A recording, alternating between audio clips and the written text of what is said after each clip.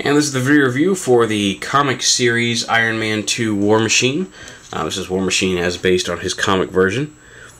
Very cool.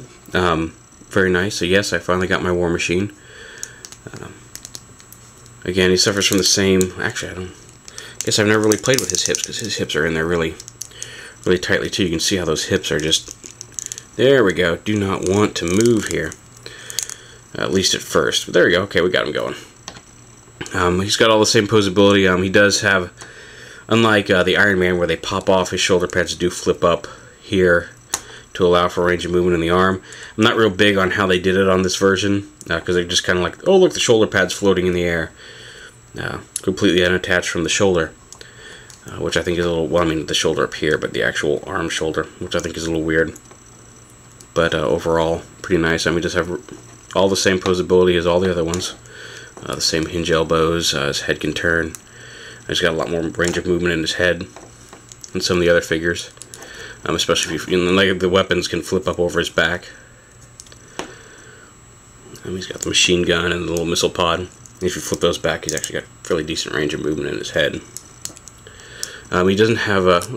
It looks like he has a connection point there at the mid-torso, but there's really no movement to it to get excited about. There's no waist movement.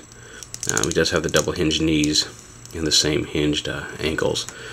Overall, very, very cool, neat version of War Machine.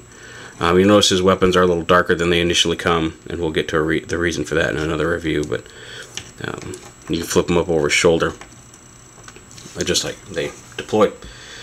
And his value-added accessory, as I've been going over, are actually pretty decent, better than some of the other ones, in that...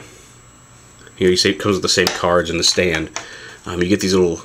Here's a little yellow thing that flits over the end of his Gatling gun here. And then another little missile pod here that fits over the end of his missile launcher.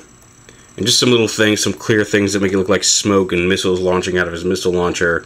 And just like the flash of the gun barrel. So very, very... Those are actually some pretty cool little accessories.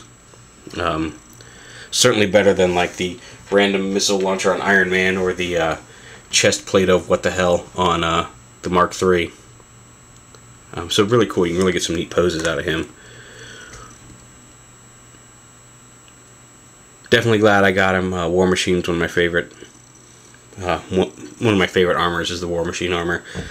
So it's cool to have him, and this is a very nice representation of it. So there it is, the 3 3/4 inch Iron Man 2 comic series War Machine.